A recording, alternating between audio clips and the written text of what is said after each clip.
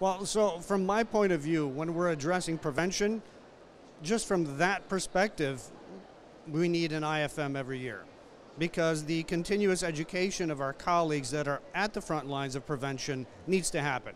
So there's always new data coming across. There's always new research coming across. There's always new science that is extremely valuable that needs to be delivered in some mode or some venue. And this, to me, is an ideal venue for primary prevention. Well, cardiovascular disease is going to continue to be a huge burden globally. So I think we won't veer away from prevention, prevention, and prevention. However, there are other topics, as you saw earlier, and post my discussion on other disease states that we could use a lot more education on in prevention, because new modes of detection and monitoring are coming alight, like continuous monitoring of glucose and so on for diabetics.